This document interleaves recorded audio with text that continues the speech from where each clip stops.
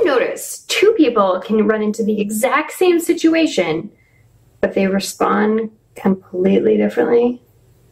What's up, my good vibe DJ tribe? Today's Ask Kilma question is, how do people keep their cool when everything seems to be falling apart? I don't know how to keep calm, and I know it's not helping my DJ sets. Help. Often our anger is not really so much about the situation that we're experiencing as much as it is our part in it.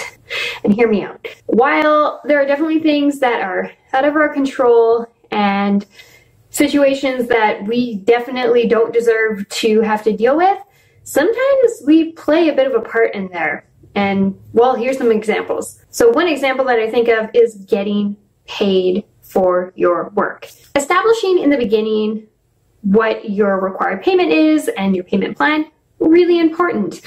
If you're working with somebody new, maybe you want to make sure that you get the money up front. So when it comes to situations in which you're not getting paid for your work, and then you go ahead and work for that person again, and then you're surprised that they do it to you again, well, you see where I'm going with this. Or maybe you forgot to require that money up front, and now you're super ticked off because they're not paying you, which you have the right to be upset about. However, there's still that part in which, hey, maybe I should have required that payment before I performed the service. Maybe I shouldn't have agreed to do so much work without getting a deposit up front. Another example of this might be you at a club DJing and the equipment's not working and it's your equipment, or you're borrowing the equipment from somebody.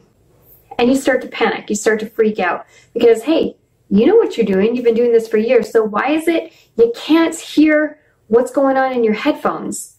Maybe the reason why is because your headphones aren't plugged in, but you are getting so worked up, you can't even think straight. You can't even think to look and see that your headphones are plugged into your pocket.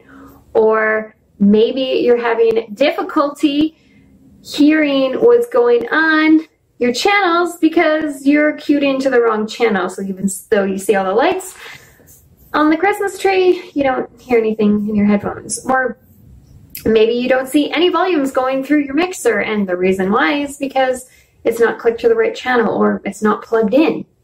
Often we panic in these situations because, hey, we're a performer, we want to look professional, and it's hard to look professional if our stuff isn't working.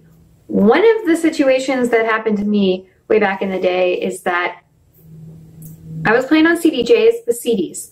I had audio CDs and I had MP3 CDs. And I didn't specify what kind of turntables I needed. So when I went to put that MP3 CD in and it stopped working, or the music didn't play at all, I was frustrated and I felt like it was somebody else's fault that my CD was not reading in this player, even though I had never specified what kind of CDJ I needed in order to perform my set. It was on me, but I panicked in the moment and I had a really crappy DJ set because of it. Once I realized what was going on, and I only had a few audio CDs, some of them with the music I didn't want to play or were scratched, I was embarrassed. It was kind of my fault. And I panicked and I freaked out and I probably looked super unprofessional because of it. And the reason I was panicking is because I wanted to look professional and I did exactly the opposite. Now, with these situations, they're always lesson learning experiences, and what I think that we could really take from these situations is to keep calm, to understand that there are things out of our control, and sometimes all we can do is plan for the worst and hope for the best. So my advice to you, if you find yourself in this situation, is to take a step back, breathe, and maybe even ask for some outside help. Somebody that might be able to realize that you have your headphones plugged into your pocket, and then you don't have to panic because somebody else just figured it out for you. Or plan and prep for any possible situation, even if you do clarify what kind of turntables you need and then you show up and the slip mats are pieces of paper. Maybe you need to bring your own slip mats. Maybe you need to bring your own needles for the records for the turntables, because guess what? They supply the technique turntables, but oh wait, nobody brought needles because nobody thinks about these things. You're going to think about these things. You're going to make it so much easier to not panic when things go wrong by just preparing for them, and when they happen, breathe. Breathe. Ask for help. Take a moment, take a step back, and then rack those DJ sets.